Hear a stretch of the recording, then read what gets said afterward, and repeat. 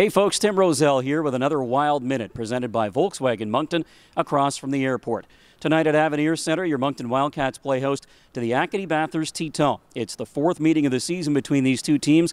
The Wildcats won the most recent game back on October 30th, 7-6 in overtime in Bathurst. Well, the Wildcats are coming off their third straight loss, 9-4 last night in St. John against the Sea Dogs.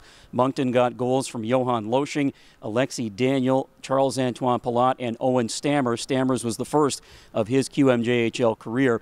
The two teams ended up splitting that four-game stretch over the last 2 weeks where they faced each other, with each team getting 2 wins in that period.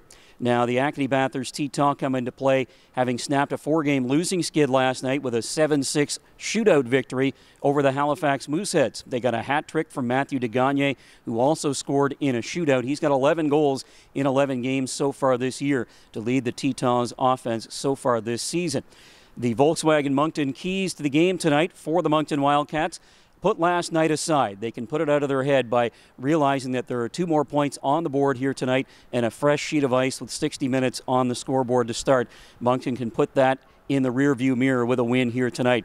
Also for the Wildcats, they need to limit the opportunities that players like Matthew Degagne get offensively in the Moncton zone tonight. Degagne is a guy who can burn you, and the Titans have other players that can do that as well.